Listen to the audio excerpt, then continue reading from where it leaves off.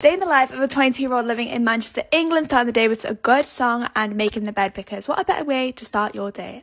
That unintentionally rhymes.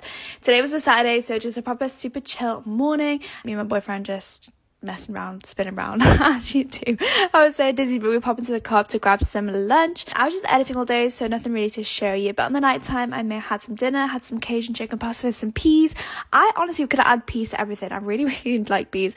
Emptied the dishwasher and I smashed the first glass of the flat that is broken. But to be fair, they lasted a year, so you can't complain.